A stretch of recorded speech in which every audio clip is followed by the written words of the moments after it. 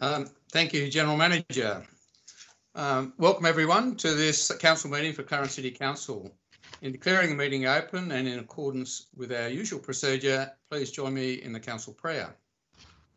Almighty God, we humbly beseech thee to vouchsafe thy blessing upon this council.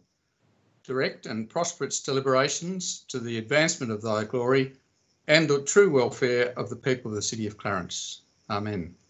Amen. I would also like to acknowledge the Tasmanian Aboriginal community as the traditional custodians of this land in which we're meeting tonight, and pay respects to elders past and present. I note we have everyone present, and so there are no apologies. Moving to item 3 before I go through the start items, the Mayor's communication.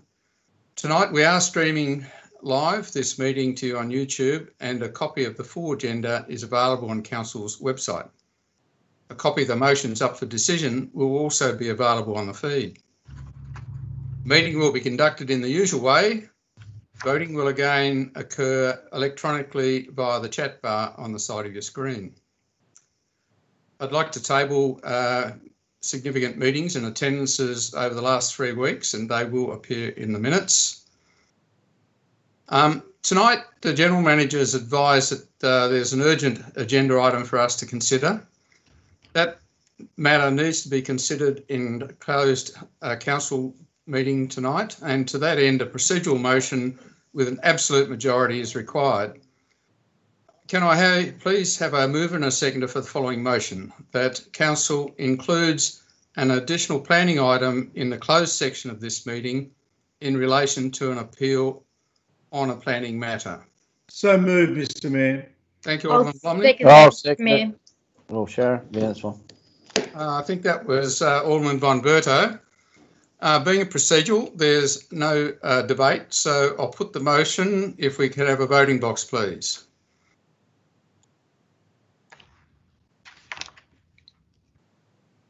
It's up now, Mayor. Thank you.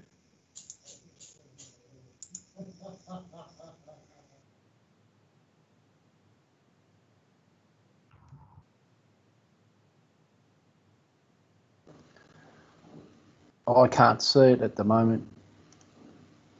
Yes, I can. I can't see it either. It's Wendy. I've got it. Have you got your chat bar open, Alderman Kennedy?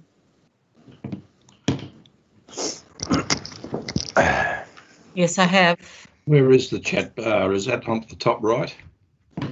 No, it's if you go to the toolbar across the bottom edge of your screen, it's the second button in from the right where the red phone is. Second from the right. Show conversation. Thank you. That's the one. Okay, I'll give it another 15 seconds.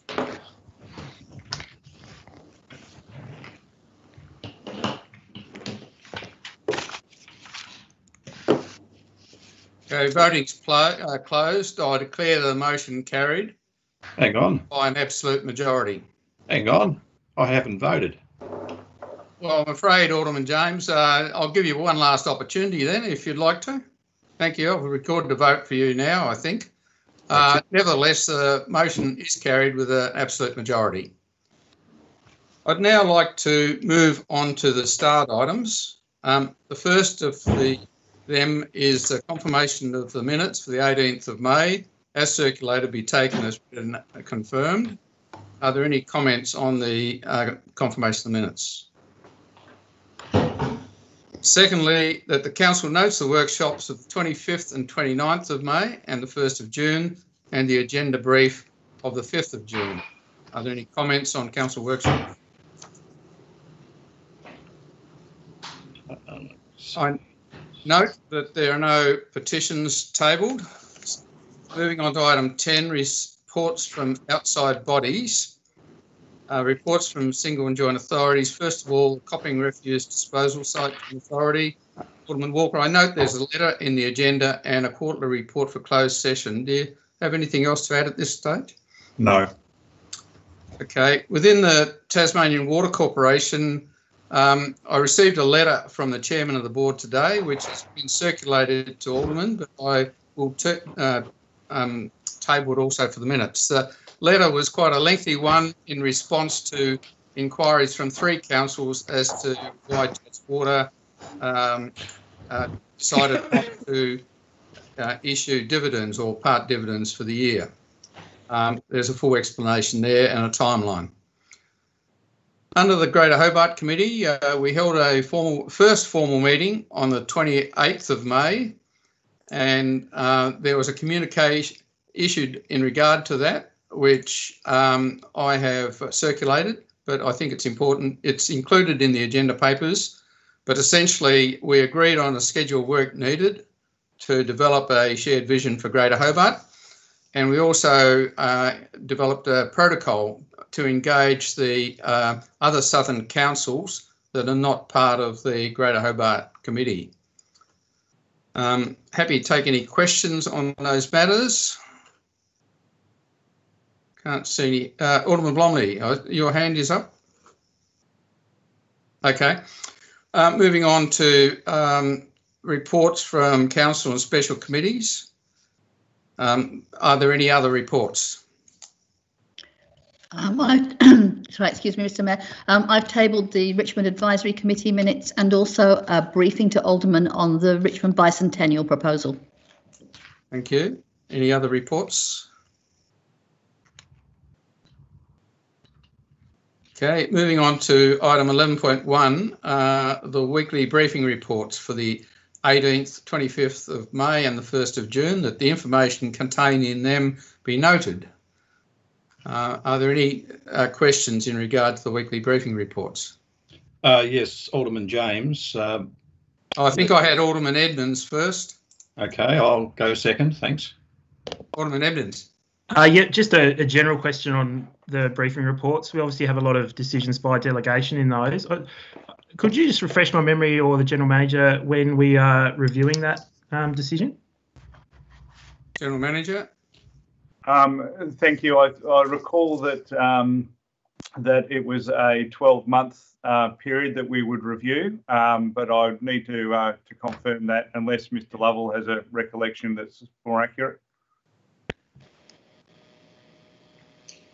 Through Mr. Mayor, I do have it recorded in my diary. I'll have to, but I can pass the message on shortly. Yeah, sure. Thank you. Thank you. Look forward to that in the chat. Alderman James. Thanks, Mr. Chairman. The weekly briefing report of the 25th of May, and in particular to upcoming DSG roadworks on page 15, it refers to a number of projects there, and my question is through you to Mr. Graham. Mr. Graham, it refers on page 16 to the DSG will be undergoing construction works on the Tasman Highway off the Acton off-ramp until the 30th of June. Is there any update in relation to the extension off the off-ramp, Acton off-ramp, and to join obviously with Richmond Road? It doesn't seem to provide any information about what's obviously as part of the construction of that new access road through Cambridge and linking with the Richmond Road. Through you, Mr. Mayor, I don't have any further information other than what's been provided to the Alderman, so I'll follow up with DSG and further advise Council. Okay, perhaps covered in the weekly briefing report? Yes. Thank you. Any other questions on the weekly briefing reports? In that case, could I have a motion for the start items as recommended be agreed? Alderman Edmonds. So moved, Mr. Mayor. So seconded, sorry. Seconded. Alderman Chong. Alderman Chong seconded? Yep. I'll put the motion if I could have a voting box, please.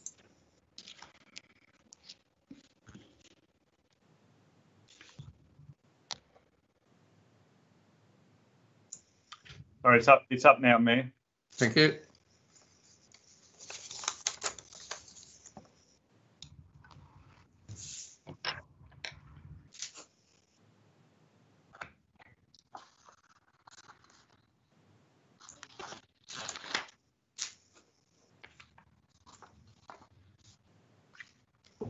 Okay, 15 seconds.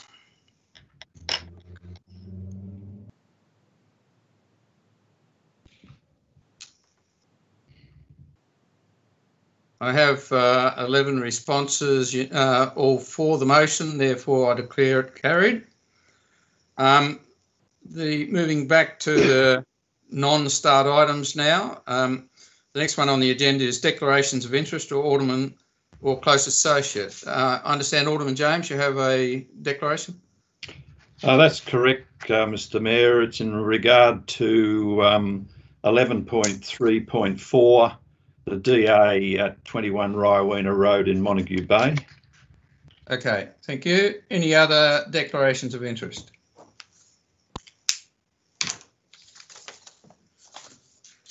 Thank you. Well, that brings us to the planning matters and the. Sorry, Alderman Blomley. Sorry, I jumped the gun there, Mr Mayor. My apologies. No problem. Sorry, Mayor. There is a deputation that I have that I need to read out. Sorry. Okay. Well, please go ahead with that, General Manager. Thank you, Mayor. The deputation is from Mr David Jones in respect to the DA for 21 Rywena Road, item 11.3.4. The deputation reads as follows. As I am not permitted to physically make a physical representation for the above application, I've produced the following to support it. I've been a business owner in Montague Bay since 2009 and have been improving the property, which has been appreciated by the neighbours. I decided to move my accountancy practice to Montague Bay, so I purchased the top shop, which was in a poor state of repair, having been vandalised with graffiti and broken windows. While I was working on the site and a number of locals asked what I would be doing in the property and were disappointed that I was not restoring the shop to its previous commercial activities of being a convenience store with hot food. I decided that the 195 households in Montague Bay, Rosny suburb, should have access to these facilities without travelling to Belrive, Rosny Park or Lindisfarne. It is also the opportunity to employ locals, and I have provisionally employed 2 full-time staff and will require additional casual employees. I received approval to add a cafe on site, but I have not been able to convert the house as the tenants are unable to find alternative accommodation. Food trailer became available. I have sought separate approval for the food van on site. It was only licensed for deep fried food, burgers and drinks. I've applied to Environmental Health Services to broaden the food options to include more healthy alternatives as well as the general grocery items, including newspapers. It is currently in its original livery, which is quite garish and unattractive. It has been sited so it is behind a hedge and cannot be seen easily from the east along Rywena Road. I'm in the process of creating a level walkway with a steel fence to protect customers from vehicles. I am also cladding the van in wood to give it a more attractive and modern appearance. Thank you. Thank you. And I also note there's no matters for public question time. So I now advise that Council intends to sit as a planning authority under the Land Use Planning and Approvals Act. And the first item on the agenda is a development application for 12 Park Street, Belrive, 3 multiple dwellings. Alderman Blomley? Mr Mayor, I move the motion circulated standing in my name. Yeah, I'll second that, Mr Mayor. Thank you, Alderman Newington, as a seconder. Alderman Blomley, you have the floor. Thank you, Mr Mayor. The motion before this council is to approve the development application for 3 multiple dwellings at 12 Park Street, Belrive. In my view, this is not a complicated planning matter, and nor should it be a complicated consideration to this council, which now, as we all know, sits as a planning authority. The DA was advertised in accordance with the statutory requirements, and one representation was received. This one representation raised 3 issues. And as outlined in Part C of my motion, all three issues raised by the sole representor were deemed to have, in the words of the Manager of City Planning, no determining weight under the scheme in relation to this proposal. So, in essence, approval or otherwise of this DA now turns on this council's interpretation of the proposal under P4, clause 10.4.1 of the Clarence Interim Planning Scheme of 2015. In recent days, we have been furnished with professional advice, conflicting professional advice. One expert says it does comply and another says it doesn't. Therein lies a quandary before us this evening. Mr. Mayor, as set out in the explanatory notes accompanying this motion, median density is only one consideration under the Henry Designer Consulting and Clarence City Council REMPAT decision, colloquially known as the 6 Venice Street decision. In order to determine whether the density is compatible, one must have regard to the full range of densities existing in the 100 metres radius, including where the proposed density sits in that range and whether there are any outliers impacting the median. In regards to this DA, a quarter of the housing stock has a greater density than what is proposed, meaning that this DA falls within the middle 50% of densities in the surrounding area. It therefore simply is not possible to conclude that it is incompatible when that many dwellings are already of a higher density. Further, there are 3 dwellings within the existing dwellings in the 100 metre radius which have areas of 1,400 square metres, which is a jump of up to 400 square metres from the overall nearest sites and clearly impact the overall density consideration. It is therefore appropriate to consider these outliers in terms of the total range of dwellings in the 100 metre radius. Mr. Mayor, taking all of this into full consideration and also applying some good old-fashioned common sense, it is abundantly clear that the proposed DA is compatible with the existing area and for this reason deserves our full unqualified support. Mr. Mayor, I commend the motion and seek the support of colleagues. Thank you, Alderman Blomley. Alderman Newington.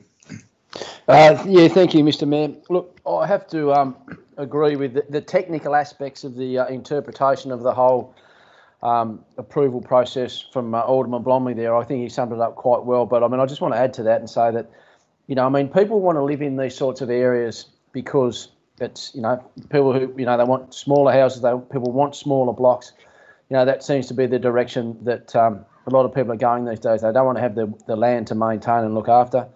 And I think that, you know, as Alderman Blomley said, I mean, there's plenty of other places that are very, very similar to this development already through Bellerive, you know, all the way through, you know, Howrah and you know, some of the larger lots in there have certainly been converted into multiple dwellings. I think the real issue here is that, you know, it's certainly not going to be out of place. It's a consistent approach where there's already existing dwellings, very similar. People want to live in these locations, and I don't think it's in, you know, it shouldn't be up to us to you know, knock these sort of things back. And I mean, if we can create more housing stock out there, well, that's another couple of houses for people to move into and another couple of houses for someone else to move up into or get their first house. So, you know, for those of us that are concerned about housing affordability and housing access for everyone, I think it's certainly a good move to allow as many of these you know, places to go ahead. And I certainly support and I encourage the rest of my colleagues to you know, to support this this development as well. Thank you, Alderman Newington. Other speakers? I don't have any hands up. Alderman Mulder. You're on mute, I think. Indeed, I am. I was actually, yeah. I'm opposed to these sorts of infill developments and the higher densities in what is essentially village areas. Notwithstanding decades of old approvals in the area, which provide the basis for suggesting these aren't overdevelopments, these developments would not have been approved by us or the RUMPAT under at least 2 of the 3 recent planning schemes. 2 dwellings are usual in this area in terms of infill development. 3 are not, although there are some outlying exceptions, as I said, that go back a long way. I must go with our experts, and because they have served us well, and they are experts. And let's see what further guidance RUMPAT will give us in terms of qualifying the 6 Venice Street decision. And it's one thing to just relate these on, but there are things like height and things in the Venice Street decision which give it a different flavour. I'd like to see this idea of 3, 4 and more dwellings per block. I think we need a bit more clarity and a bit more decision making in terms of whether they're allowed. On the first instance, I will go with the officer's report on this, and because I do think that the purpose of these site densities is to stop overdevelopment. Thanks, Alderman Mulder. Alderman James. Thank you, Mr. Mayor. Look, one of the provisions under the scheme in section 8.10.1 is that the determining factor in the application has to take into consideration all applicable standards and requirements in the planning scheme and any representations received pursuant. But in the case of exercising any discretion, then the matter is relevant and must be relevant to the particular discretion being exercised. The council officers, in their wisdom, have referred to the section in the performance criteria in 10.4.1A1, and I quote, "It is proposed the development would have a site area per dwelling unit of 271.3 cubic square metres, and that does not comply with the site area prescribed by the acceptable solution of 325 square metres per dwelling unit." And as a result of that, it has specifically made that comment that, and has supported their actions by recommending refusal, that the approach that was taken by the Resource Management Planning Appeals Tribunal in the case of 6 Venice Street was that the surrounding area had to be taken into consideration within that 100-metre radius. Notwithstanding that, the officers have said, and their expert advice in relation to the general residential zone is in fact that there has to be multiple dwellings must only have a site area per dwelling that is less than the 325 square metres, or that's specified for the application density in table 10.4.1. And quite clearly in 10.4.1, this proposal does not meet the density requirements, and by the very nature of that, the officers have recommended for refusal. In summary, and it's quite clear if we all go refer to the on page 24, there is a strong argument that the proposal does not demonstrate compliance with 10.4.1 PA1, as it is not compatible with the density of the surrounding area. On careful consideration of the site area per dwelling, that must be undertaken, and council can therefore form the opinion that the proposed density is not consistent with, nor similar to, or in harmony, or in a broad correspondence with the density of all other existing developments within 100 metres. And quite frankly, I think a number of councillors who were on council at the time when the 6 Venice matter went to council, it was refused on 2 bases. Firstly, on the density, and it wasn't compatible with the site, and secondly, within the surrounding area. It was upheld by the tribunal on those very points that our planning officers have outlined on page 22 and 23. And it went to appeal, and the tribunal found that decision that council refused at that time, upheld that council's decision, and it was refused. What happened next in relation to this particular development? They went back to the drawing board, and therefore, I think from memory, reduced the number of units on the site so that it was in accordance with the actual density requirement of the site. Mr. Mayor, we need to be very careful when we sort of venture away from what has been determined by REMPAT in this particular case, and also too, we need to rely on the actual expertise and the understanding that the council officers have been given as, in a sense, as stewards of our planning scheme. And I believe that their recommendation for refusal ought to be carried. And if this particular motion is lost, I will foreshadow the officer's recommendation.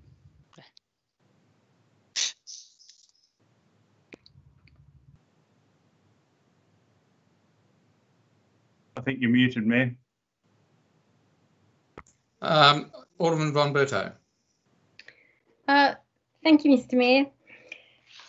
Mr. Mayor, it's very important that we actually keep in mind that council's required to uphold its planning scheme. And the density of a zone is a key component of the planning scheme.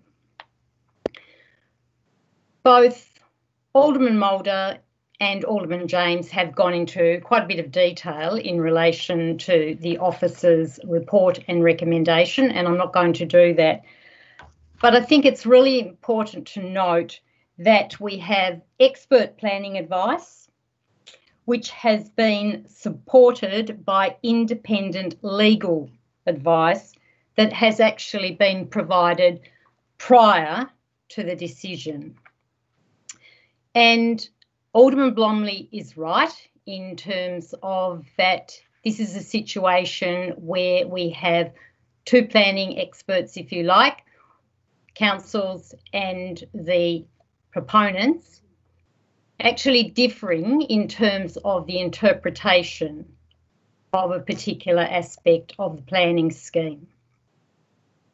However, as Alderman James has made clear, we also have a decision of the tribunal that we need to take into account. That is in relation to a very similar situation. So from my perspective, it isn't quite balanced in terms of one expert against another in terms of planners. There is the component of the legal advice, and there is also the component of the tribunal's decision. Whenever we actually look at a planning application, at the very beginning of each report, we have a heading that says legislative requirements. And at the beginning, that notes that the report on this item details the basis and reasons for the recommendation. Any alternative decision by council will require a full statement of reasons in order to maintain the integrity of the planning approval process and to comply with the requirements of the Judicial Review Act and the Local Government Meeting Procedure Regulations 2015. I believe in this case that the alternative motion does not meet those requirements. So I will not be supporting this alternative motion. Thank you, Mr. Mayor. Thank you, Alderman von Berto. Are there any other speakers? Alderman Blomley, right to reply. Thank you, Mr. Mayor. That certainly gives me plenty of fodder in my reply. And can I say what I find most concerning when we... Sorry, Alderman Blomley, if you could hold off for a moment. Alderman Walker did have his hand up. I just missed it. If we could have him comment before.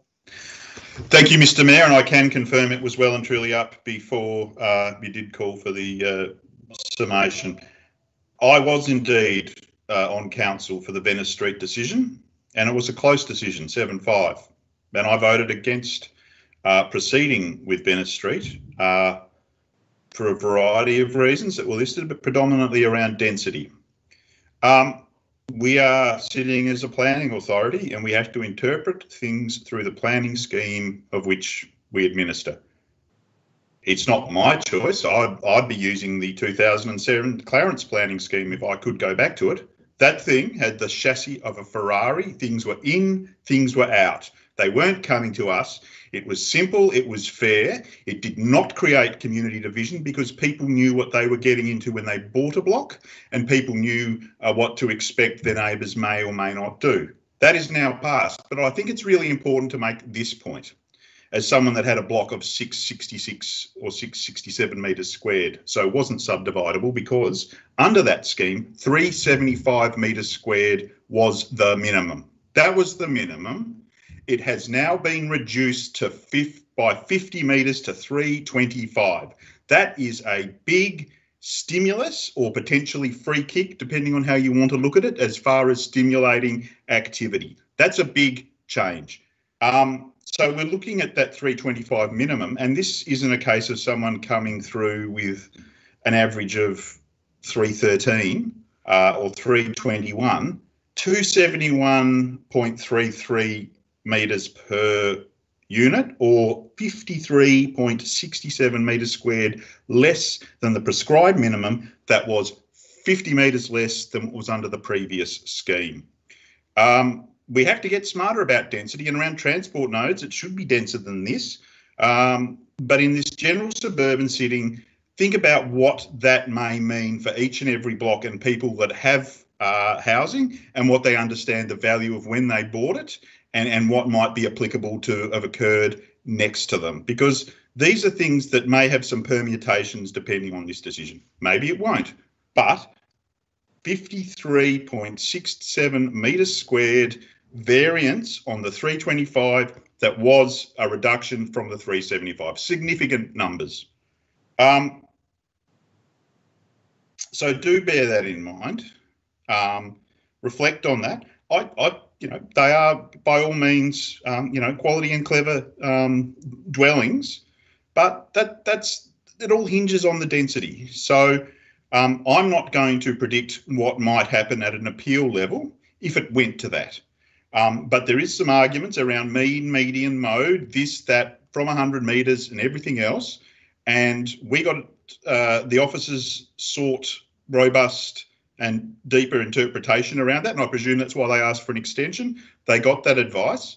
If there's conflict, well, we should probably rely on the staff advice first, and other things at a different level. But bear in mind that big jump, because there is a place for infill, but again, when the minimums change from that, it should be probably one of the number one decisions when you come to make your vote in a moment. Thank you. Are there any final speakers before I hand back to Alderman Blomley? Thank you, Alderman Blomley. Thank you, Mr. Mayor. I thank colleagues for their contributions tonight. What I always find very concerning is a selective quoting of either the scheme or the officer's report, the cherry picking, if you like, to support certain positions. When we refer, as Alderman von Berde did, to the legal opinion, none of us have any understanding as to what was actually provided to legal advisors to provide their opinion that this could be in conflict with the planning scheme. And I'll go back to my opening statement, where to me the most important aspect here, well, it's twofold. One is obviously a robust understanding of the planning scheme, but two is good old-fashioned common sense. And I thought a comparison of what could be approved planning exempt, that is, for those that aren't aware, the matters that don't need planning approval. This is what could have been approved for 12 Park Street versus what has been proposed. And the first one is a single dwelling with a site coverage of footprint of 50%. which equates to 407 square metres or 43.81 building squares in the old terms. Noting the site coverage is just the footprint. If the house was 2-storey, it could of course be double that figure. Park Street units have a site coverage of 29.98%, which equates to 244.10 square metres or 26.27 building squares. The Park Street units, therefore, is 162.9 square metres or 40% less in site coverage than that of a planning exempt single house. Secondly, single dwelling to a height of 8.5 metres, 3 storeys permitted by the scheme's building envelope diagram. Park Street units, as we all ought to be aware, are only single storey, and you want to talk about density. Thirdly, single dwelling with 0 setbacks to both side boundary. Those walls could quite conservatively, under the scheme, be 3 metres high, built directly on the boundary line permitted by the scheme's boundary envelope diagram. As we all are aware, Park Street units have a setback from both side boundaries of 3 metres and 4.2 metres respectively.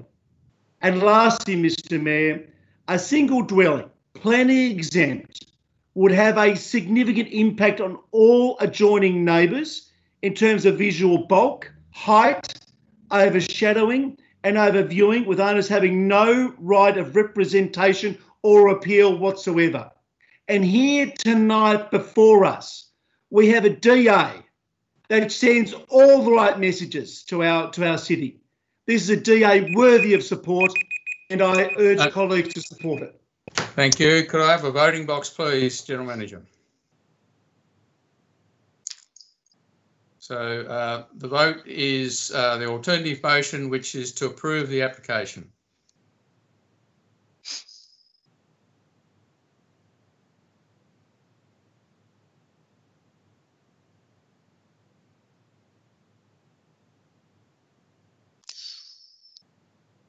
Mayor, I think Alderman Kennedy was still having problems voting, so it might be worth verbally checking with her. Thank you. No, I've just voted. It's in. It's submitted. Oh, thank you, Wendy. Okay, I've got 11 responses, but there's a clear decision. Another 10 seconds to give the final opportunity. Okay, the decision is lost. 12-5. Alderman James. Thanks, Mr Mayor. Thank you. Mr Mayor, I move the officer's recommendation. Do I have a seconder, please?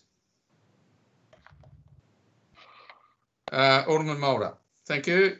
Alderman James? No, Mr Mayor, I wish to say any more than what I said in the prior motion. Thanks. Alderman Mulder? Thank you, Mr Mayor. Yes, simply to say that to compliment the officers on the report and the courage to actually apply the planning scheme as they understood it, based on their expert opinion.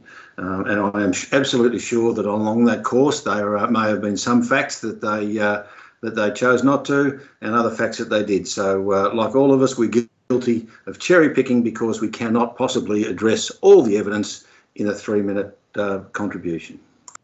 Thank you. Other speakers? Alderman Warren? Thank you, Mr Mayor. I have to say that I was a little torn on the last application, and I was certainly swayed by some of the speakers. I have a lot of sympathy for this development. I've seen far worse infill developments that are multi-storey, and I appreciate the fact that it wasn't going to impact on the neighbours in the way that other buildings might have done, when we certainly could have considered overshadowing, things like that. But I was basically persuaded by the strength of the arguments about the planning scheme. And I know that colleagues around this table or around our often say, you know, it's the planning scheme and we must abide by it whether we like it or not.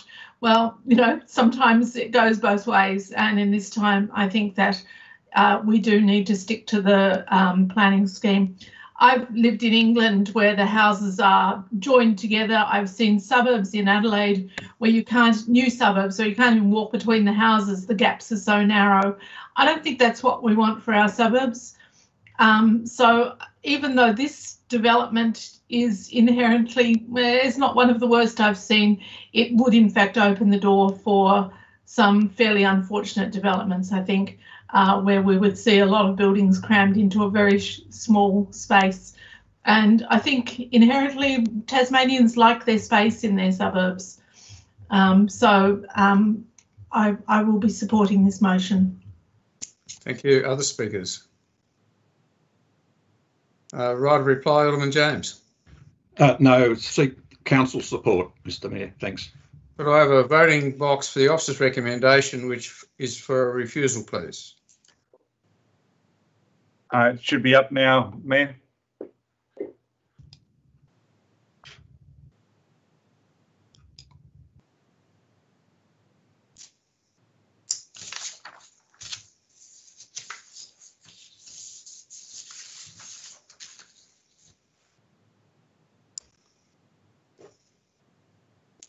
Another 15 seconds.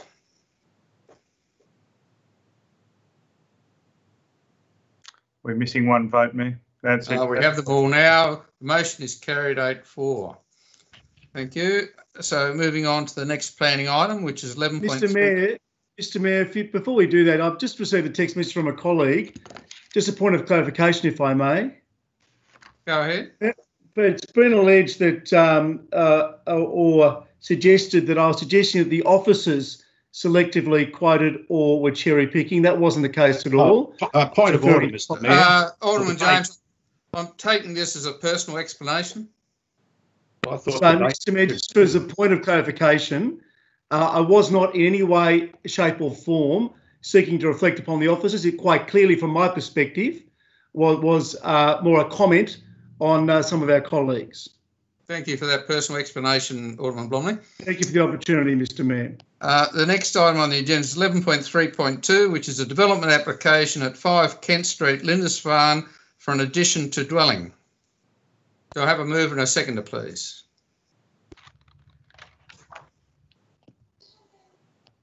So moved, Mr Alderman, Mayor. Oh, yeah. Blomley, seconded Alderman Mulder. Alderman Blomley? Move the recommendation. Thank you, Mr Mayor. Did you want to speak to it? No, thank you, Mr Mayor. I think the report covers it off very nicely. Alderman Mulder? Likewise, Mr Mayor. Any other speakers? In that case, there's no need for a right of reply. Voting box, please, General Manager. Should be coming up momentarily, Mayor. It's up now.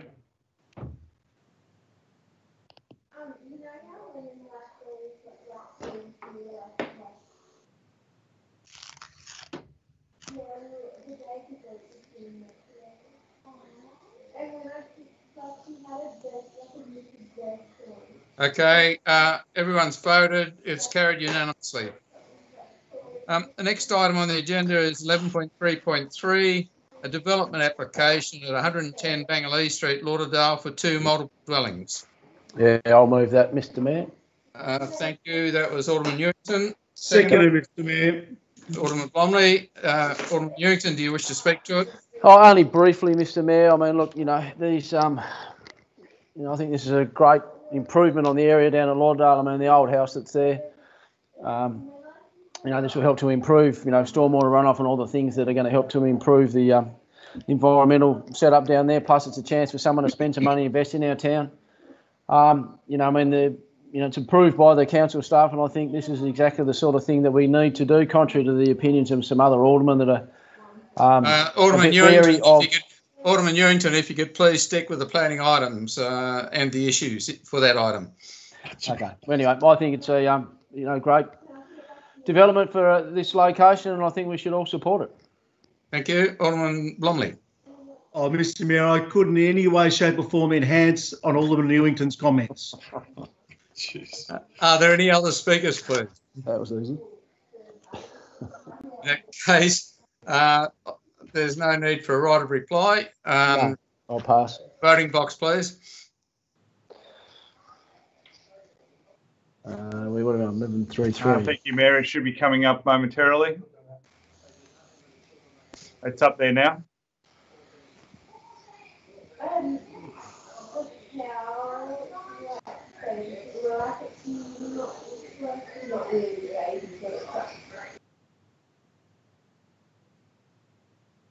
The motion is carried unanimously. Moving on to item 11.3.4. Alderman James, I understand you want to leave the meeting? Yes, I'll just sign out and I will be in. Thank you, Alderman James. Can I have a mover and a seconder for this motion, please? Alderman James Walker, seconded Alderman Chong.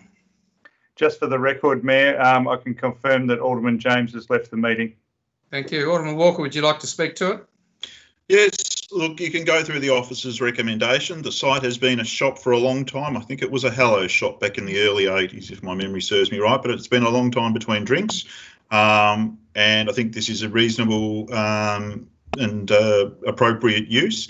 And something to think of in the COVID year is how the buying and selling of food may be changing, and this will fit into that pattern. So take comfort from the officer's recommendation, and I would ask you to support it. Thank you. Alderman Chong. I think it's great to see something positive happening on this site and seek support for the officer's recommendation. Thank you. Alderman Mulder. Yes, Mr Mayor, I too will be supporting this particular recommendation, but I just make the observation that in this case, it appears that the owner of the land is the person who is citing the food van there, which is a pleasant change. In regards to the other sites, they are often in direct competition with some of our shopkeepers and our business people, and here they are sitting up there and they're not paying rates. This is an exception, but I accept that that's the way of the world. And we've got to find a better way of making sure that these types of businesses contribute to the cost of running the city in a way that other businesses do, in terms of the paths and the roads and the infrastructure that paid for by the citizens of Clarence or the ratepayers of Clarence, and which without which the business couldn't do. But some of these types of business don't make that contribution. Thank you. Other speakers? Alderman Walker, do you need a right of reply? No, and I won't even indulge with one either. In that case, voting box, please, General Manager. Should be coming up now, Mayor. It's up.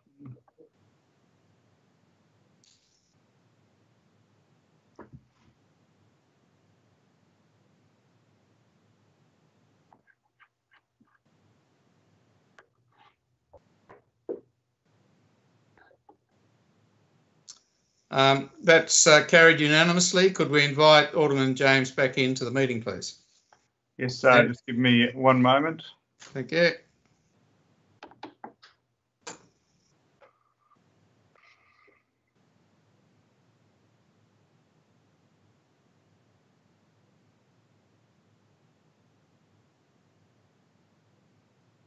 Alderman James should be back in now, Mayor.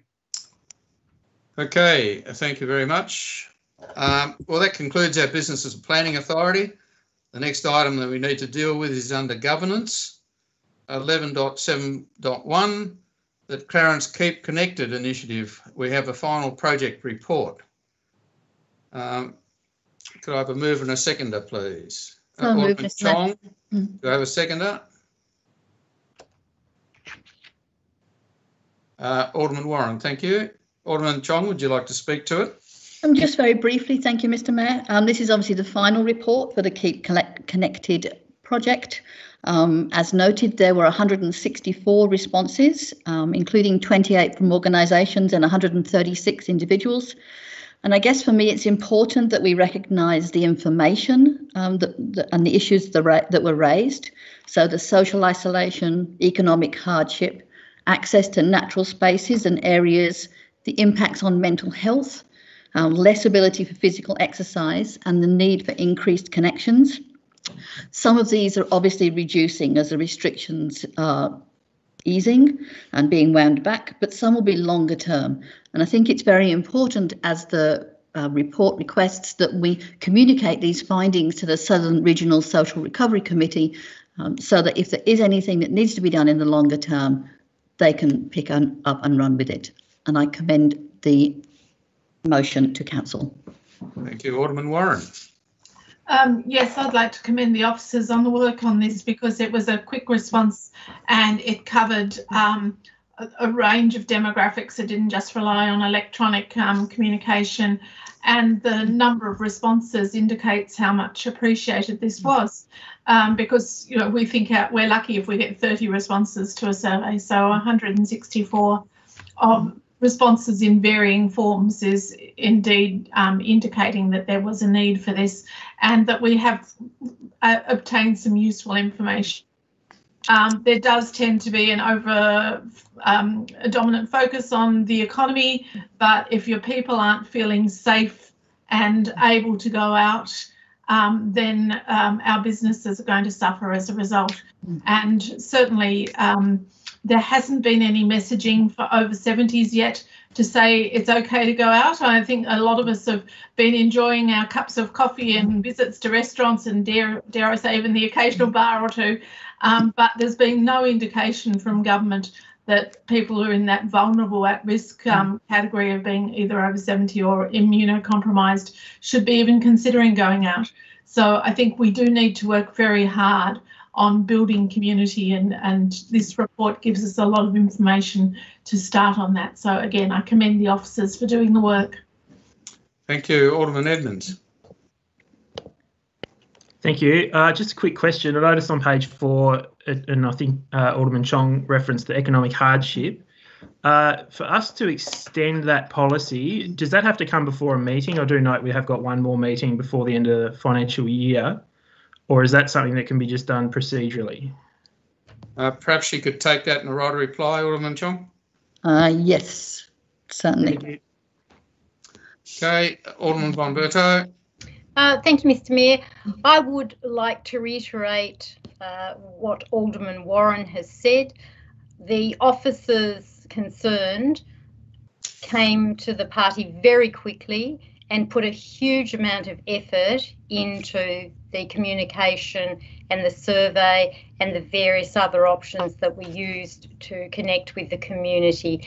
And the work that they actually did in providing a report, and this report, my understanding is that it's only part of the report that was actually provided. There's a much more detailed report that was provided, and I think that they need to be commended for that work.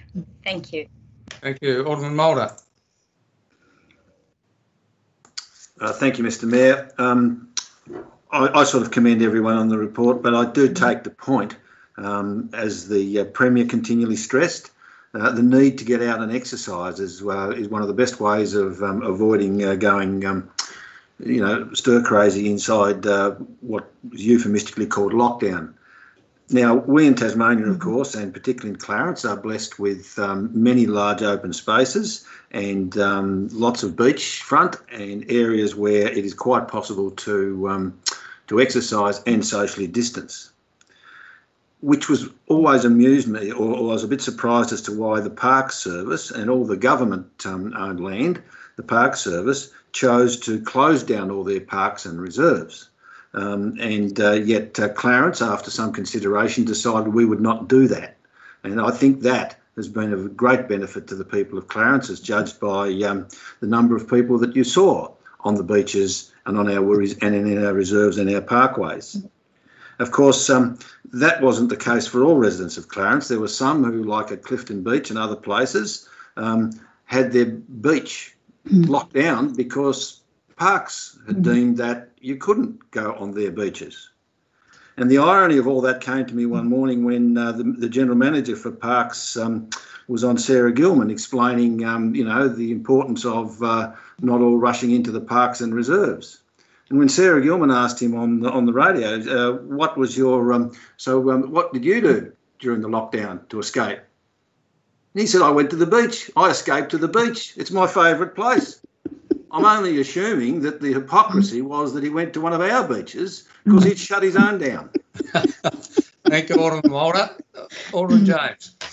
Thanks, Mr. Mayor. Look, on attachment 1 on page 7, budget implications, we'll just seek clarification in relation to short-term actions are being delivered through reallocation of existing budgets and refocusing currently funded programs. Could you just explain that to me, please? And perhaps Mr. Toohey may be able to make a contribution here, if that's his area, which I believe it is. Mr. Toohey, you able to help us there? Through you, Mr. Mayor. What's meant by that is that, for example, we weren't able to open up the gallery for public exhibition for a very popular exhibition.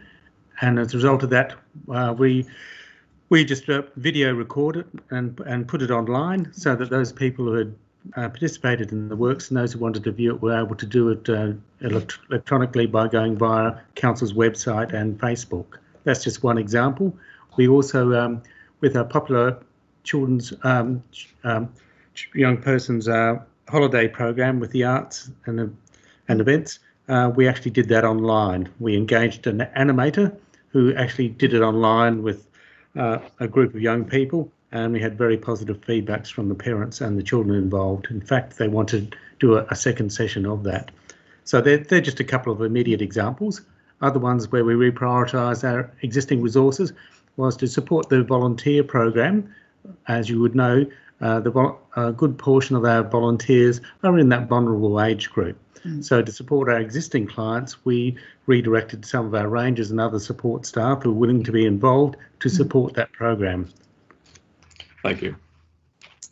Can I take this opportunity to congratulate the staff, but also Alderman Chong, who chaired the committee.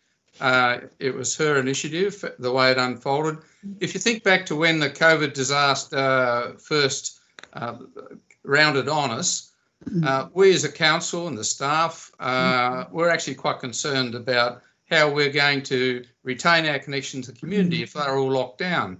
How were we going to continue our business? How were we going to continue providing our services if the normal ways of doing business weren't there available?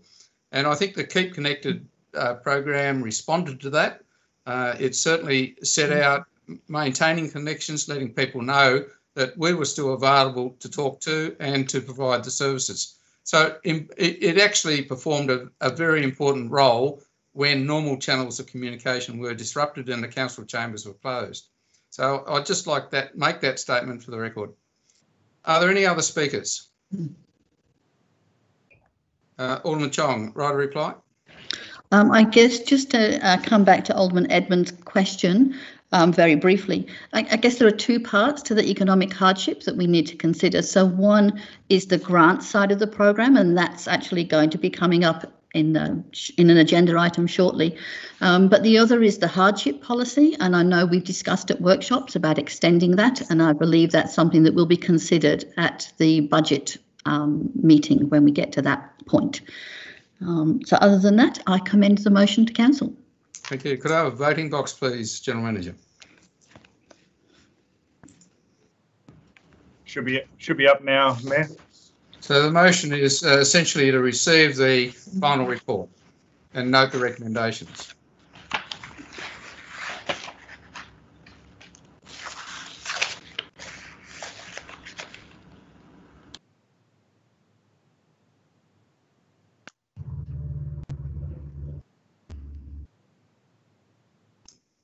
Another 15 seconds.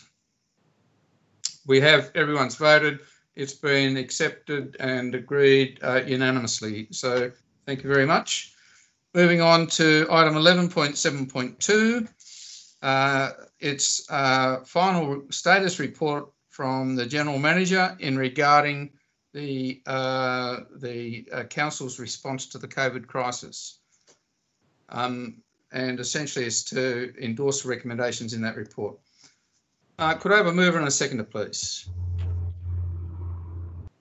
Thank you, Alderman Chong.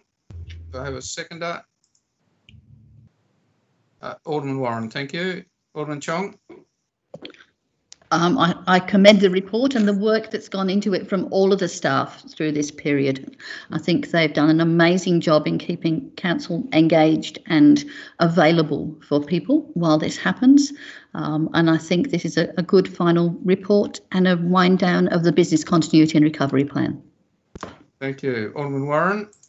I support what Alderman Chong said. That sums it up perfectly. Thank you. Alderman James. Thank you, Mr. Mayor. Look, item C in the recommendation notes obviously the social recovery action plan that was approved by the General Manager on the 3rd, and including that the plan may be updated from time to time by the General Manager subject to evolving circumstances.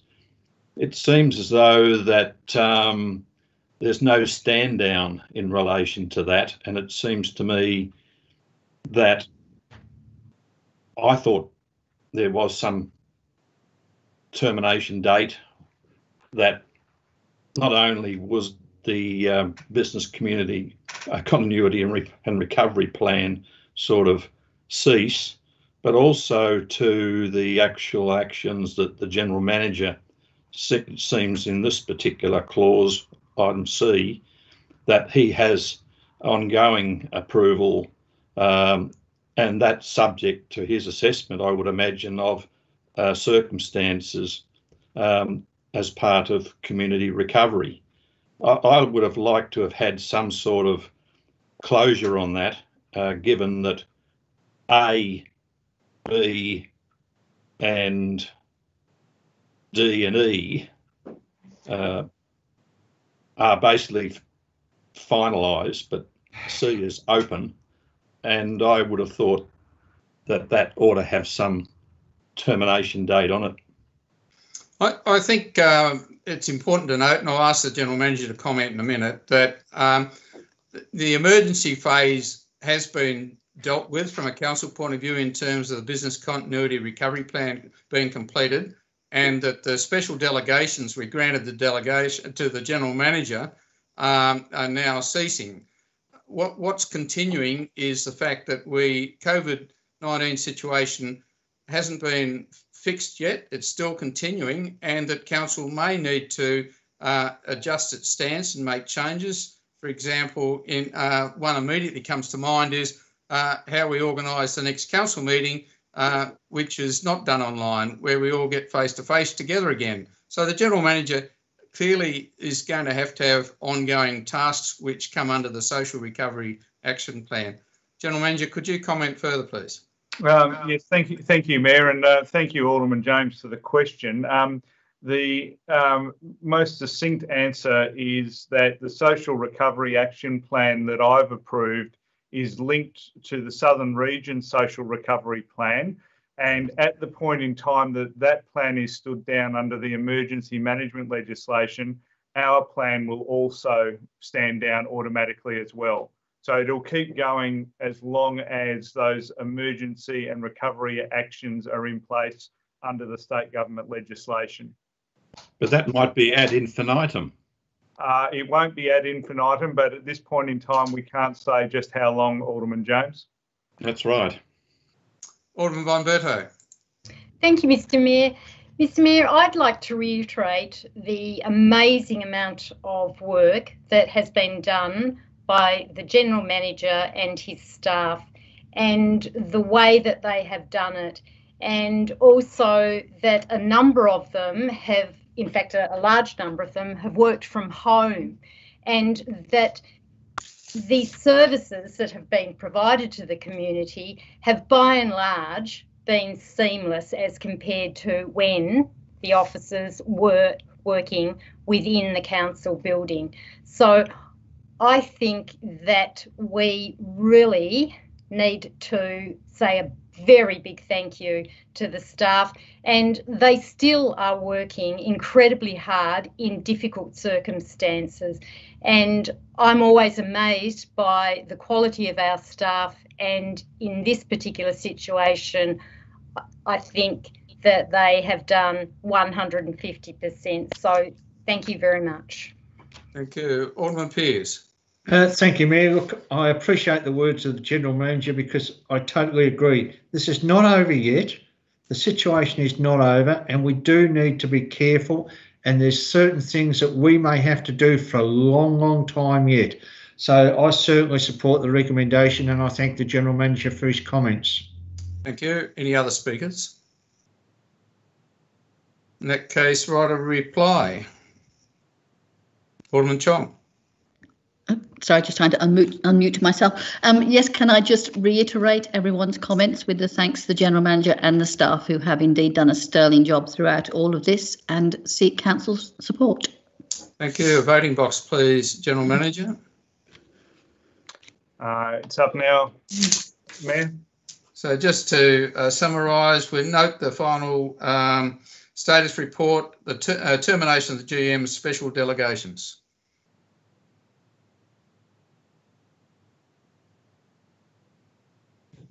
I've just put that back up just in case anyone wants to see it.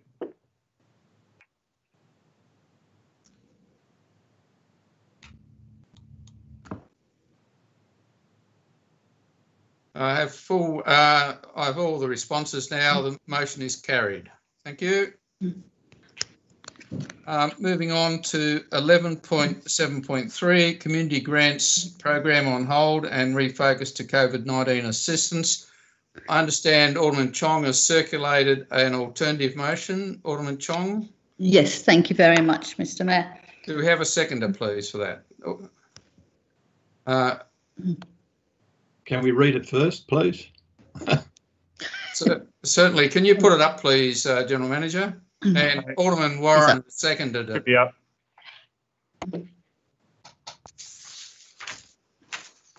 Would you like me to Alderman Chong, would you like to speak to it, please? Sure. Thank you, Mr. Mayor. On the 27th of April, we agreed to defer the motion that was before us on community grants for 2 meetings. We've subsequently discussed the grants program in our workshops and the additional funding from savings in the 2019-20 programs.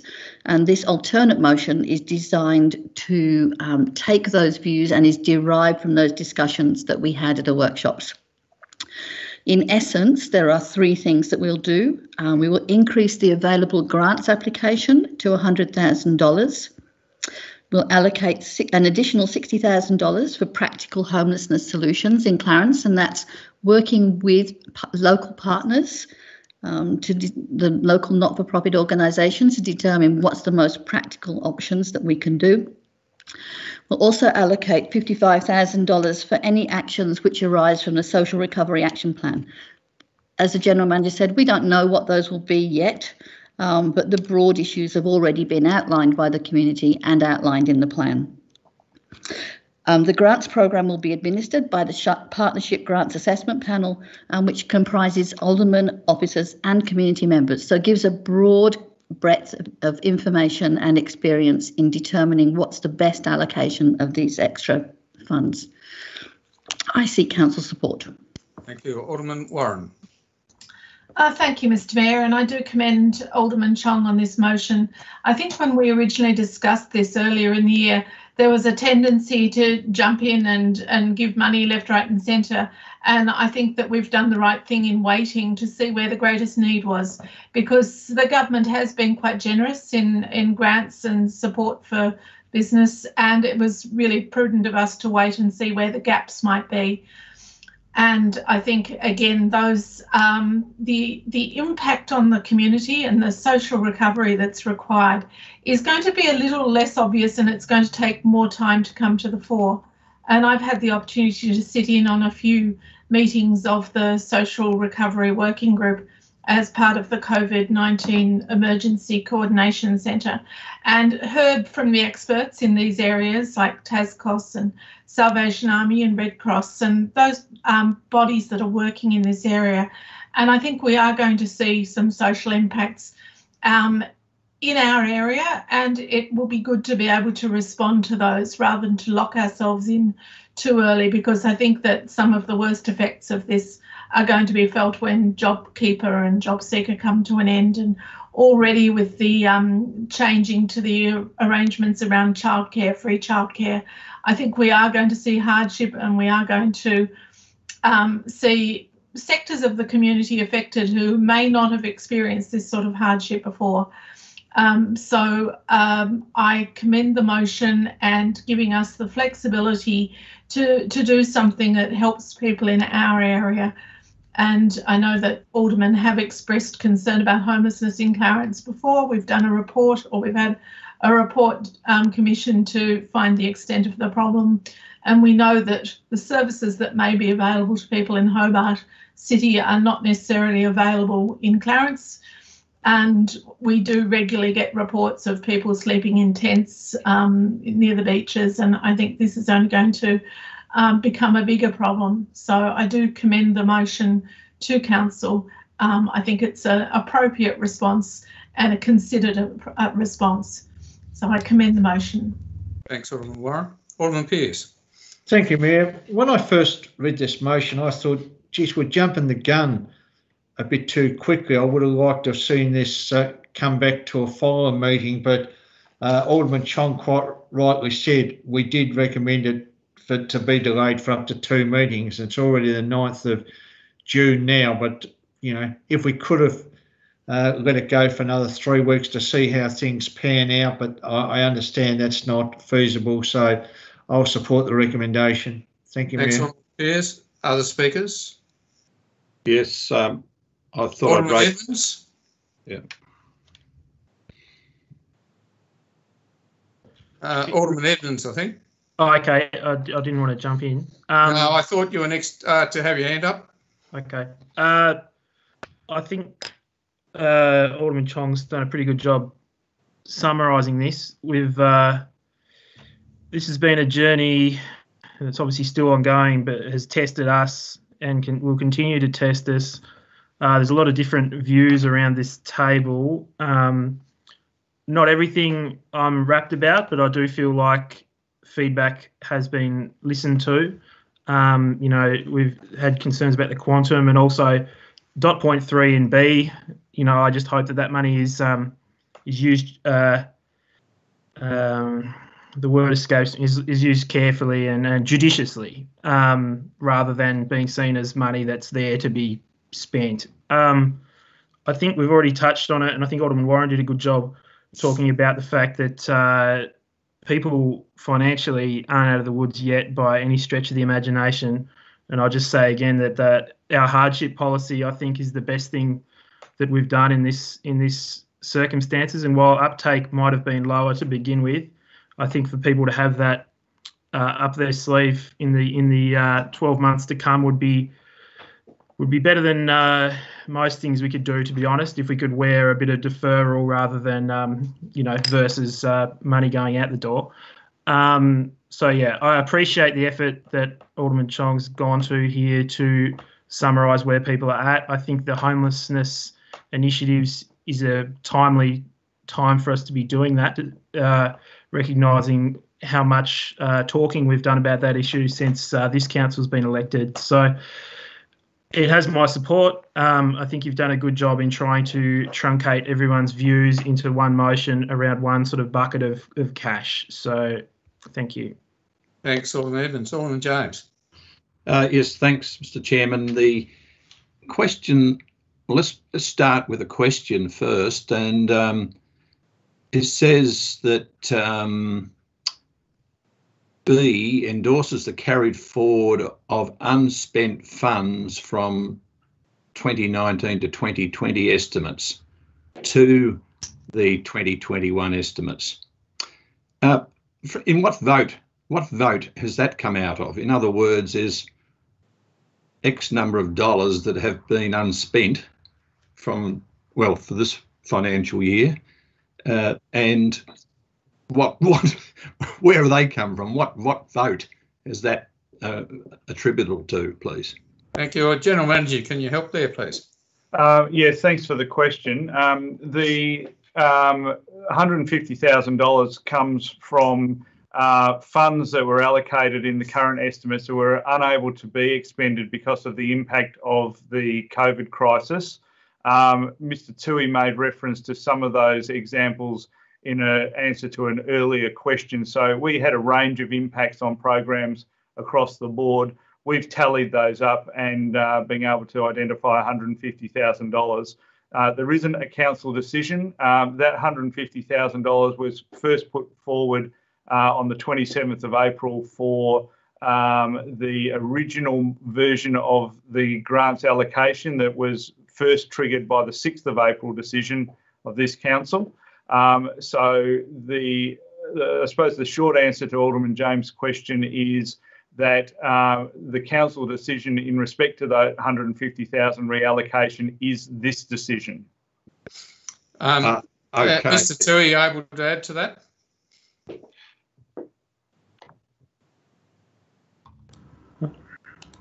Through you, Mr. Mayor. No, that's an accurate summary.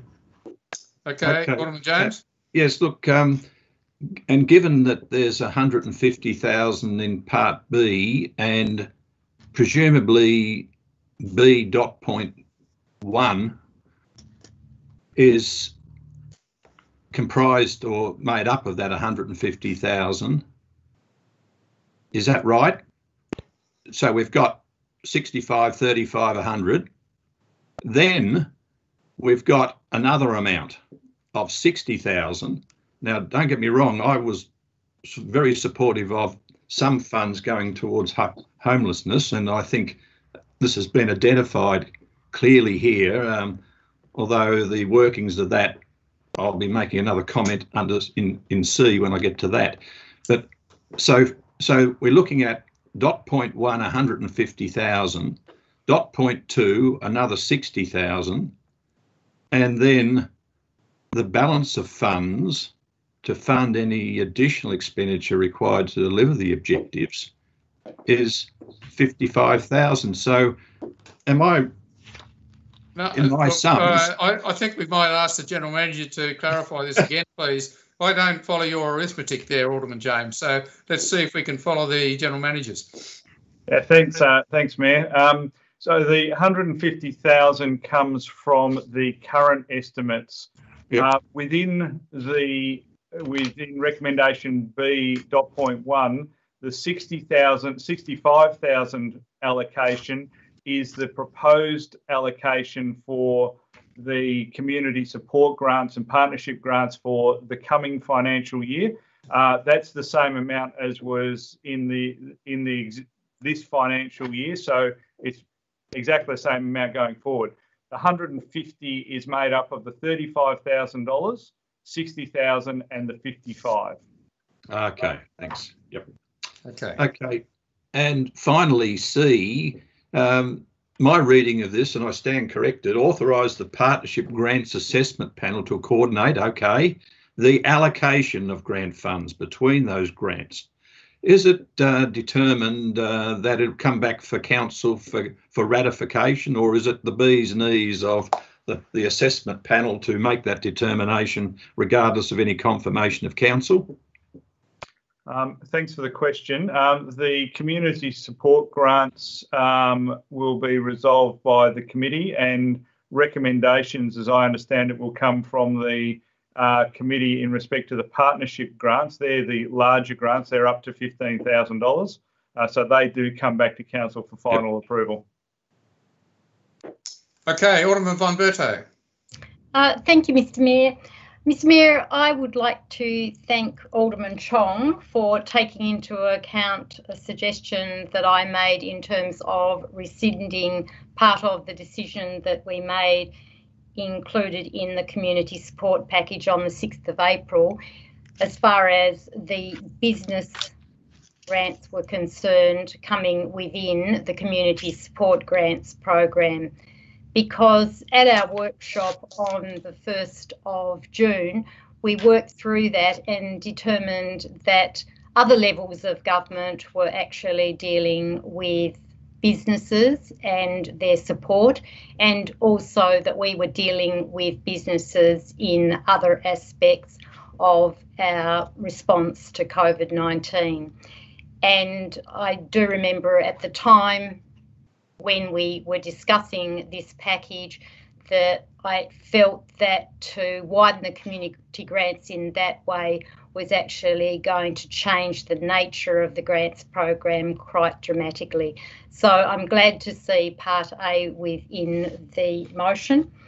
As far as Part B is concerned and the aspect related to homelessness, the $60,000, that sounds like a lot of money, but in actual fact, when we look at the spectrum of homelessness within Tasmania, within Australia, and certainly within Clarence, we have a spectrum from the chronic, rough sleepers through to, if you like, the housed homeless.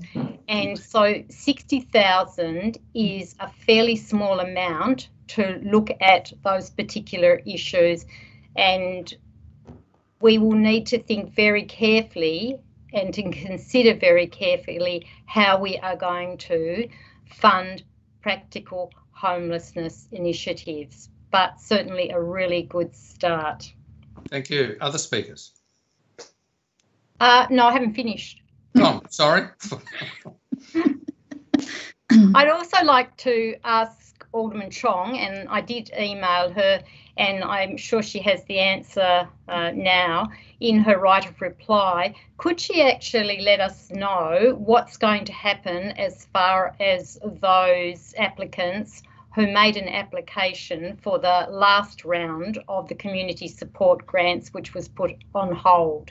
So will they be able to apply again in this new context? Thanks, Alderman von Berto. I'm sure Alderman Chong will pick that up in the right of reply. Are there any other speakers? In that case, Alderman Chong. Oh, sorry, Alderman Walker.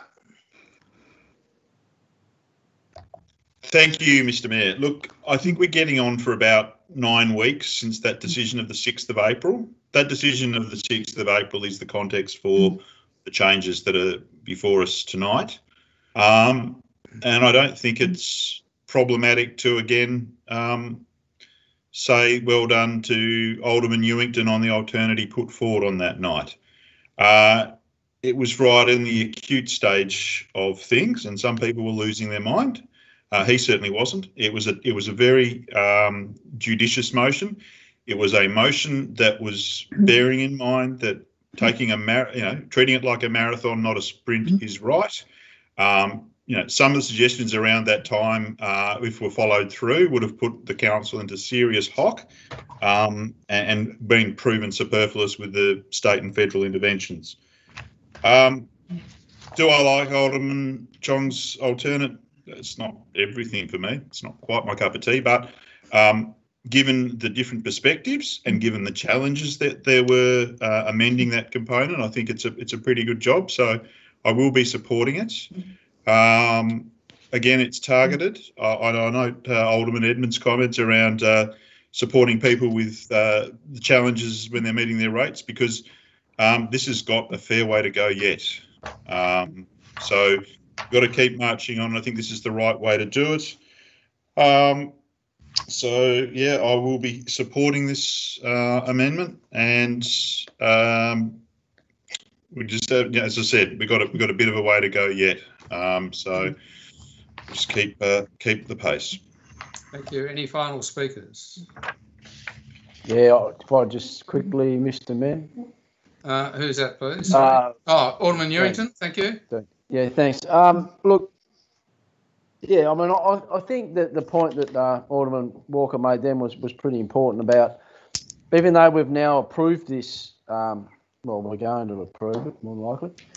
I think, once again, we still need to hold on and make sure that we don't spend it because we just think we have to straight away. I think there's going to be some examples come up through the whole process. They're going to difficult to sort of pick one between the other, and I think that's the dilemma we're going to have, is that we're going to be outstripped by people applying for this. And I'd just like to think on all the areas, I think we need to make sure we're very considered and we make sure that we don't spend just for the sake of it. And once again, I'd like to see it spend on actual, the vast, and especially with the middle one there. I think I raised this at the briefing the other day, that we don't just spend more money on, from a homeless point of view, on funding the NGOs who are already funded to do this, that we actually do it towards something that actually helps the homeless people in some shape or form directly. So not this, that's really the critical thing for me, to make sure that's really what we do. Thank you. Alderman Blomley. Thank you, Mr Mayor. Mr Mayor, it won't come as any surprise to colleagues that I was in the minority. My view was that like the other two tiers of government, we should have gone hard and we should have gone fast. And the democratic record, or the record shows, in democracy, I was outvoted there. I found and find this package exceedingly underwhelming. When commercial operators in our state are gearing up to write off hundreds of thousands of dollars to assist Tasmanians in our hour of need, those many thousands in our city who have lost their jobs and are experiencing real hardship, we've decided to adopt a small target approach and give people, as we have decided to do, 3 months grace and fourth rates instalment before we start whacking them with late payment fees. My view was, Mr Mayor, and remains that we can, we must, and we should have done better. It is, Mr Mayor, for those small businesses that I first came to this body in a workshop and some many months ago now, who have helped make Clarence a wonderful place it is today. The good, hard-working operators of those businesses who have worked hard and employed local people and supported their families and paid their bills, that in my view, Mr Mayor, we are duty-bound to assist. And in return, over the years, they've asked for very little.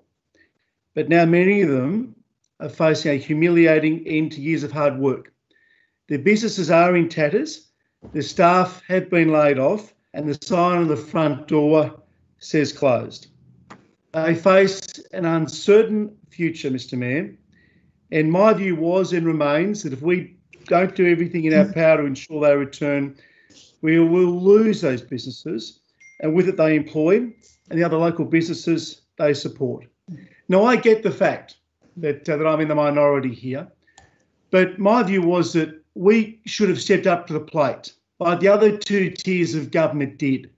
It's all well and good, hand on heart, to say that we get a strong budget, and we do. In fact, I've often been quoted, and I'm quite happy to say now on the record, I think we have a lazy balance sheet. I really do. And that gave us the capacity to step up and to provide the assistance. But if this is where we've landed, this is where we've landed. And something is better than nothing, although I've got to place on the record, Mr Mayor, that in my view, this is far from adequate. Thank you. Alderman Mulder. Thank you, Mr Mayor. I would take a surprisingly, of course, a slightly different perspective on this one. Federal and state governments have provided things like JobSeeker, JobKeeper, state and federal government business grants, some of which were oversubscribed and then had to be recommitted. All these things, and the big question being asked now around all these programs is that there are certain segments of the economy that are going to struggle going forward, and the next round of government stimulus as we climb out of the pandemic will be related to trying to help those, in particular entertainment, the arts and tourism. And this is where the rub is. The CEO of Westpac, I heard the other day saying, it's a sad fact of life that in any time, particularly now, some businesses will close, some will bounce back better than they were before, some won't miss a beat on the way through, but it's a fact of life that some businesses do not survive into the new environment. And what we as a council could do about that, in light of the fact that JobKeeper, JobSeeker and a whole heap of programs that are going to be tailored for those who can make it through out the other end.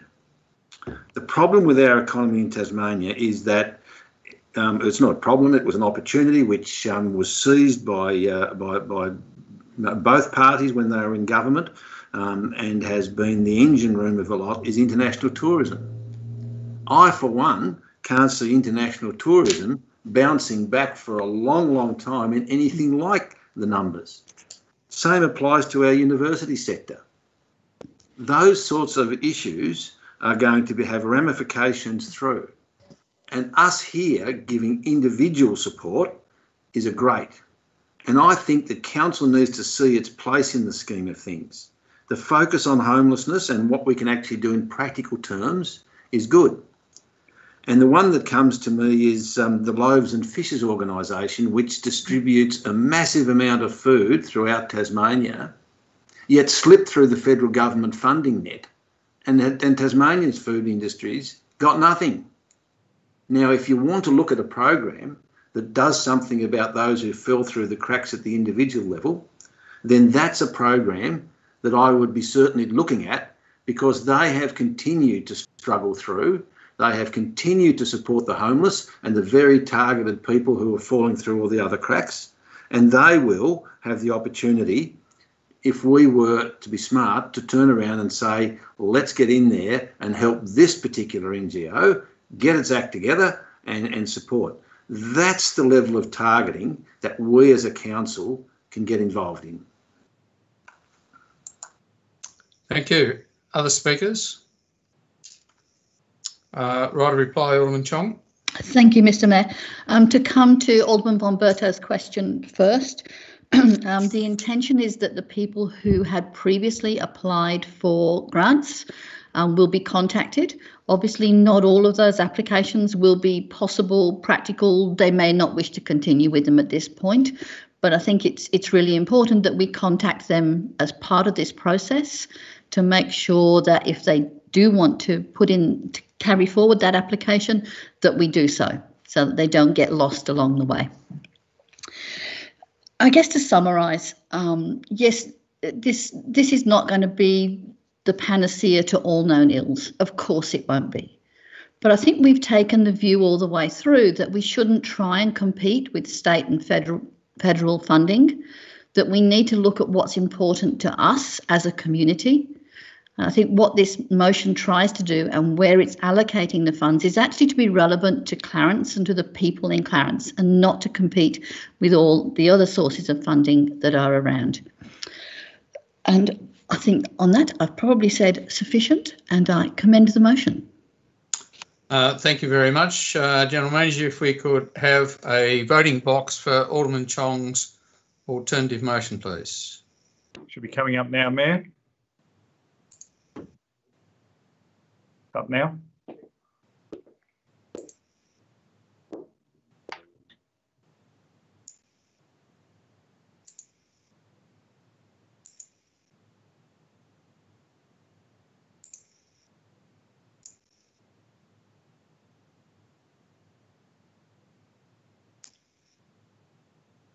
Okay, 10 seconds.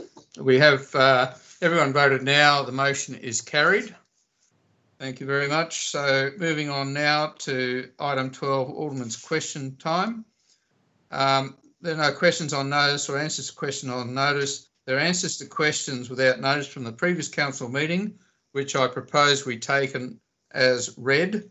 So now we have questions without notice, and if I could ask Alderman Warren first, please. Thank you, Mr Mayor. Look, I know if it had gone round the virtual table, somebody else would ask this question, but can I ask through you to the General Manager to give us an update on where two of our significant projects that require or that rely on or a strong tourist trade, i.e. Kangaroo Bay and Rosny Hill, where those projects are sitting at the moment, please. General Manager. Thank you for the question, Alderman Warren.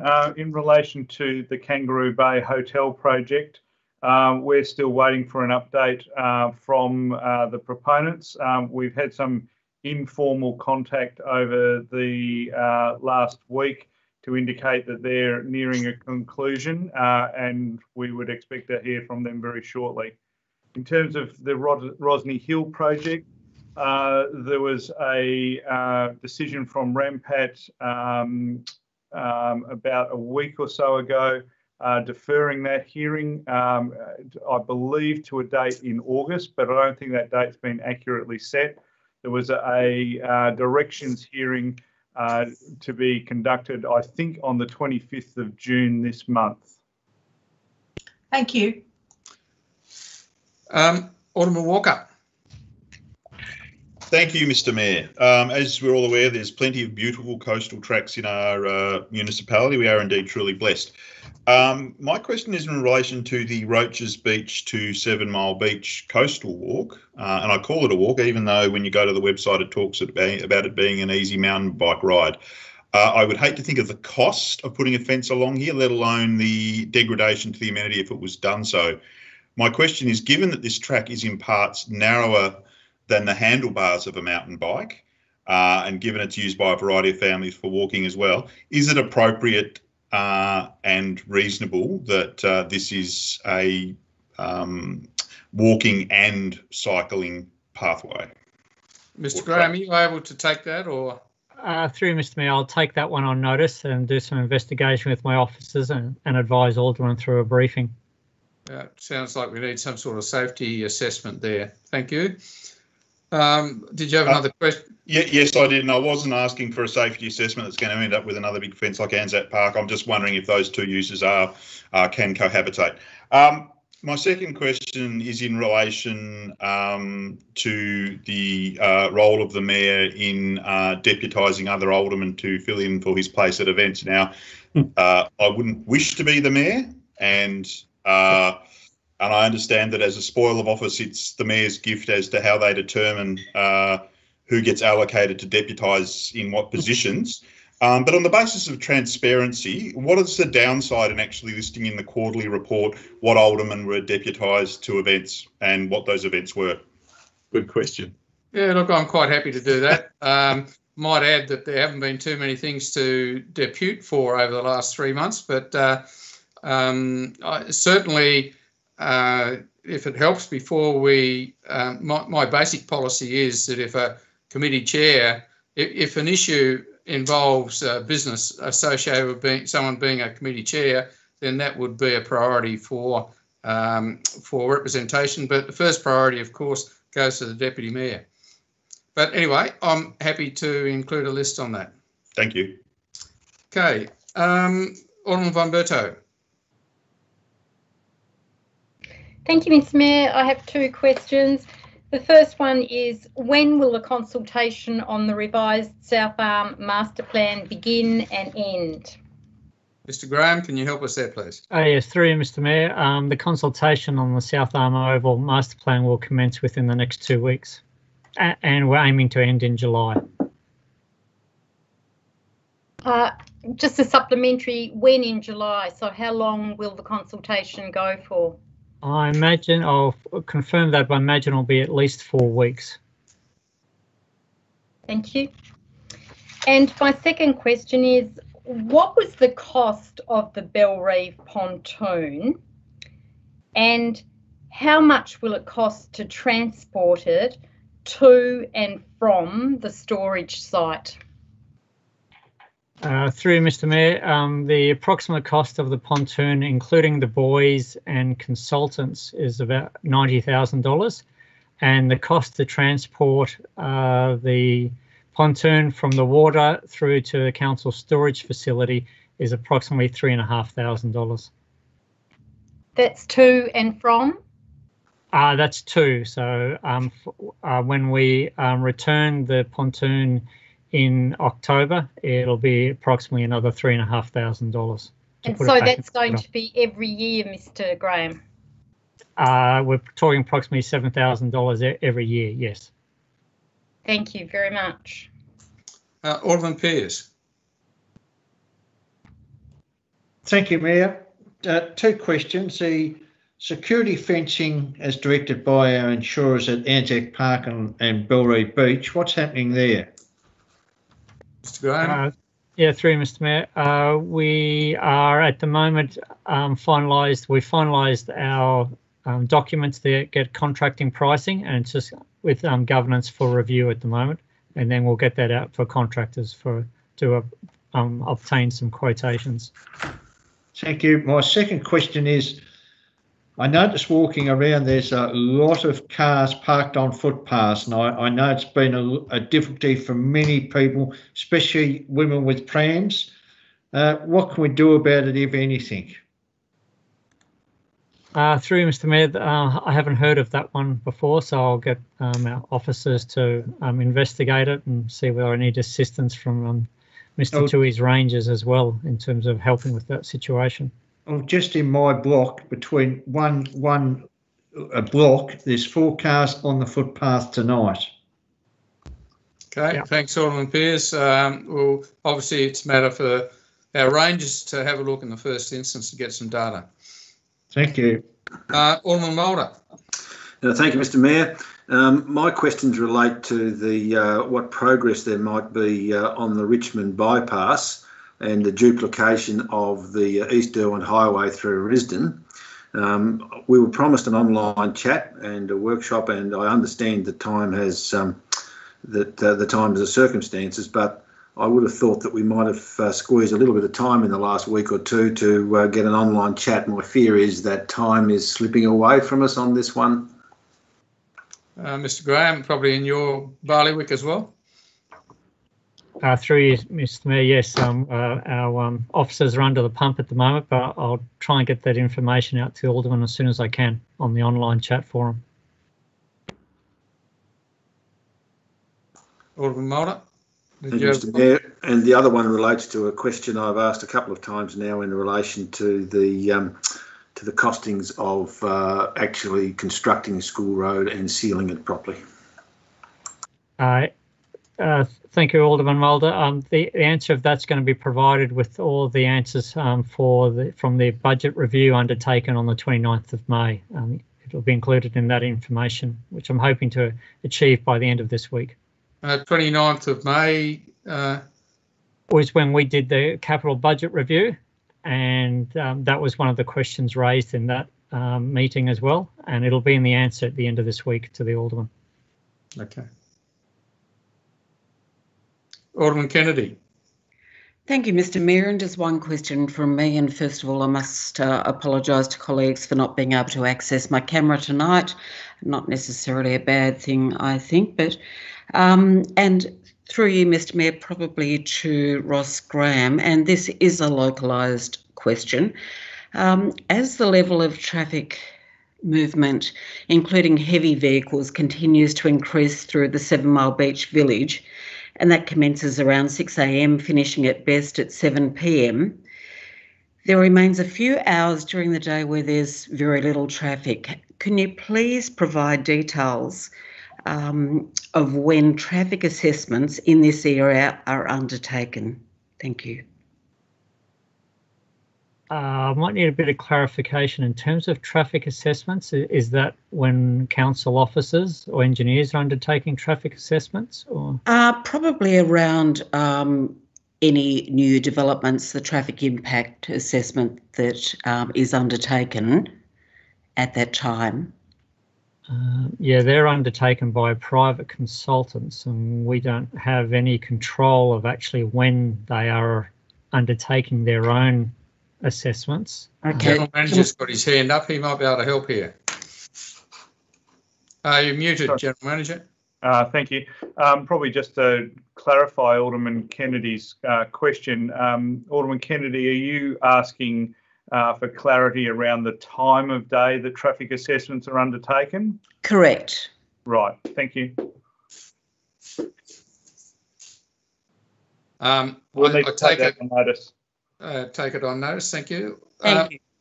Alderman James. Yes, again, 2 questions. Firstly, with regard to 19 Corinth Street in Howrah, Mr. General Manager, has Council been made aware of any revised plans that were endorsed by RIMPAT that have been or in the process of being provided to Council? Thank you for the question. I think we answered something very similar to this at the last meeting. We're not aware, or at least I'm not aware of any revised plans. And revised plans don't go back to RIMPAT. They come to Council as the building authority. Yeah. Rampat has no involvement beyond the permit, the planning permit. This is a building matter. So we're not aware of any plans unless John or Ross have become aware. Thank you. Through you, Mr. Mayor. Oh, yes, sorry.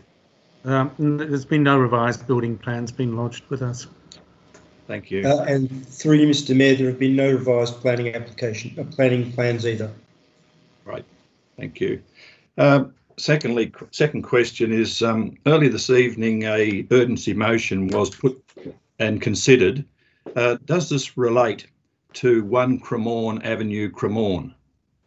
I'm sorry, Alderman James, I'm not at liberty to answer that question. Alderman Ewington. No, good. Thanks, Mr. Mayor. Alderman Edmonds. Yep, I have two. I noticed Alderman Warren asked a question about Kangaroo Bay earlier. Could I have it, or could we have it explained, the process that the council would have to go through if it was to trigger the buyback clause of this land if a further extension wasn't granted? Yeah, certainly, Alderman Edmonds. The buyback clause essentially says that if the developer hasn't achieved substantial commencement, which is in this case defined as in-ground works on the hotel site, if that hasn't been commenced by a date in November, I believe, then it triggers the buyback clause, but there's no definition as to process around that. So council would need, in my view, to take advice on how to actually activate that. Thank you. And my second question, has the council had any communications or discussions with the Minister for Local Government around an extension to the legislation and procedures around online meetings? Thank you. General Manager, can you help us there? Yes, thank you, Mayor.